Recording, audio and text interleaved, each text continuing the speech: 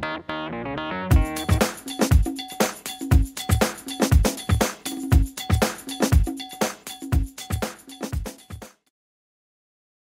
what's up YouTube? This is iPhone Monitor here, and today I'm going to be showing you guys some new rumors and some new leaked photos that have came up about possible prototype of the iPod Touch 5G, which is the iPod Touch 5th generation.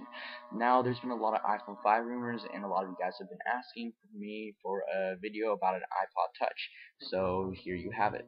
So the first post is on 9 to 5 Mac, and they're just saying that they got pictures in their mailbox today of a supposedly prototype of an iPod Touch 5G.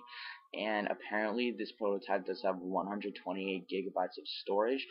And if you notice down here, you can't really tell, but the home button is a capacitive home button, which means that it's one of those home buttons that you don't actually press down like you do the iPhones or iPod Touch currently. It's one of those that you just tap it and it should do the actions that you tell it to do. So a lot of you guys might be saying that this is kind of annoying, because if this does happen, if you noticed, if you ever have dealt with a capacitive home button, they're not very responsive sometimes, especially when you're in applications and stuff like that. But due to Apple's track record, if they do this, I think it will be responsive, because Apple does usually do everything right. This can also create the possibilities for multitasking gestures on the capacitive home button, which means that you can slide your finger across and it will switch between applications or something along those lines. Now, I don't think they're going to implement this personally, but hopefully this will come in the later generations, hopefully in the iPod Touch 6 or iPhone 6, because I think now it's too early, and hopefully eventually they take out the home button so we can just use the multitasking gestures that were released in iOS 4.3 Beta 1. Now I'm going to show you guys another post on Crunch, and this is pretty much just saying the same thing, but they do confirm it more than a 9 to 5 Mac does, because as you can see here, they say on the back it says DVT1, which was a batch found on other leaked iPod Touch prototypes, and this one has it as well. So this one pretty much says the same thing as 9 to 5 Mac does, so I'm just going to show you guys some more pictures. So as you can see here, it is running on 4.2.1.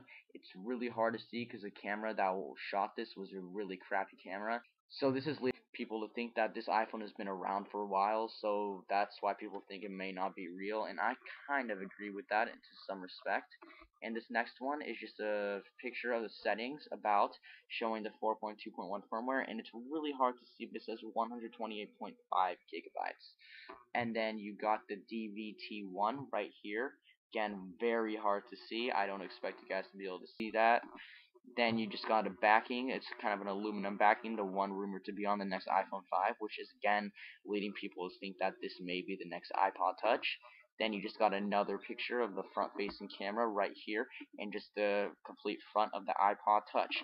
Now, do I think this is real? Personally, I don't think this is the most real iPod Touch, but I'm just going to quickly talk about some features that were not mentioned that can possibly be on this next generation iPod Touch. So first off, I think the next generation iPod Touch will definitely have a 4-inch touchscreen, if not this one or the iPod Touch 6, but considering the new iPhone is getting a bigger touchscreen, this one should follow in its tracks like it usually has in the years past.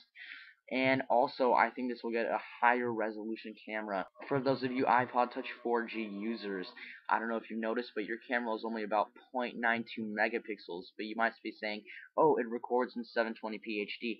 That doesn't mean anything. The point is that it shoots pictures in 0.92 megapixels, which is very, very sloppy and bad, in my opinion.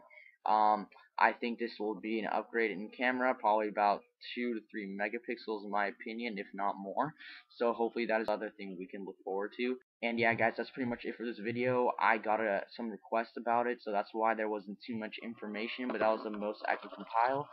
And I also found some new leaked photos on the iPod Nano, the possible 6th or 7th generation one. So if you guys want to see that video, just like this video, and depending on how many likes I get, I'll post that one up too. So guys, sorry this is kind of a bad video. Just leave your comments down below if you had any questions or requests, and ultimately subscribe and have a nice day.